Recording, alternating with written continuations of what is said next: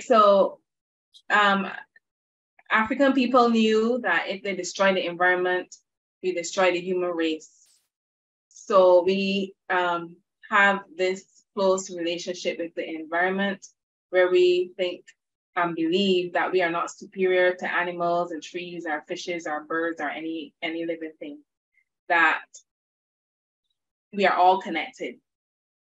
And that all of us, each of us, have a connection to a spirit animal, a bird, or a fish, or something that we can go to for guidance at any time we would want to. I pulled two proverbs from Baba Credo Mutwa, who is our Sanusi. And he said, that which scratches the wild animal scratches the human being. And he said, he who buries the tree must bury the wild animal. And after that, he must bury his own ox and ultimately bury his children. So I say that we say these proverbs to help remind us of our interconnectedness with animals, with plants, with rocks, crystals, everything, that we are not separate. The great mother, Ma, we call her Ma. She was known as a shapeshifter, and she's often depicted as half a human with one human leg and one animal leg, or a human leg with toes that are roots. So it just helps us to remember our connectedness with animal, plant, deity, and that we were not separate. So for us, generally in the tribes, in Asia, Africa, each tribe had an animal totem, and they would revere this animal and the animals that were connected to it. And they had the belief that when you die, your first reincarnation would be in this animal totem. So it was really revered. Some tribes also had trees as totems or birds, but these were guarded with their lives. For us, based on what animals we are connected to, we also have taboos in terms of what to eat. And it still exists today. So for us, we honor animals through song. So we have songs that sing about certain animals and the characteristics of the animals. So we embody these animals through what we wear as well.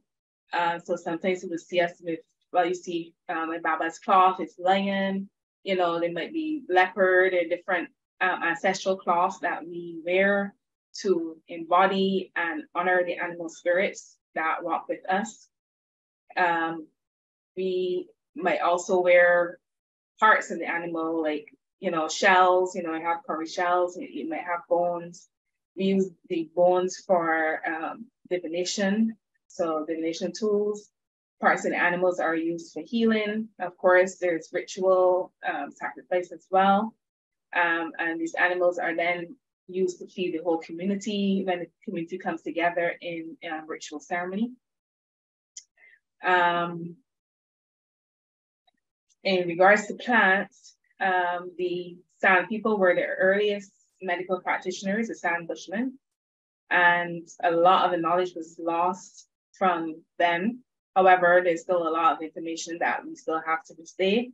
We call our plant medicine muti, and it is harvested with great respect and with the laws of conservation. And muti could be plants, or it could be a mixture of plants and animals, but it's just used to heal in different ways. I think Baba would have mentioned, we use plants in ancestral communication. So one example is in pepo, that we burn it crosses the blood-brain barrier and puts us in a really relaxed state, maybe a trance state. It's said to carry your prayers to heaven or prayers to the divine. That's one way that we use plants as just one example in terms of ancestral communication. We use plants as antiseptic to smudge people, to remove lower vibrational energies or entities. We used snuff. So you might see some Sangomas using snuff, like even before like divination, but it helps to clear the mind. Some say it helps to clean the pineal gland or decalcify the pineal gland and help us to connect even more deeply. And it could also be an offering to the ancestors within our bodies. Plant medicines, we use it for dreaming as well, to help take us on different dream journeys, to help us to recollect information from ancestors, from in our bloodline. So we can use plant medicine to help heal the bloodline in that way. For example, you might have a plant medicine that's connected to the grandmothers or the women or the feminine energy. And, you know, you're in ritual with this medicine and praying and, you know, asking for information to come through. And it will teach you and tell you what needs to be healed and what the grandmothers have to say. Some plant medicine also is used to help people through a dark night of the soul. So to help to lift the mood and, you know, bring in light and heal in that way. We also use plants in the ash form. So kind of like burnt down in a concentrated form to help with healing. And it's also been known to use to help to remove ticks off of animals in the Zulu culture.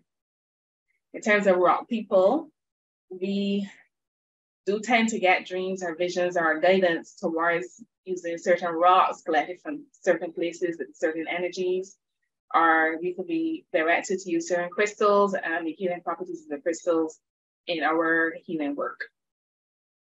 Yes, what's that?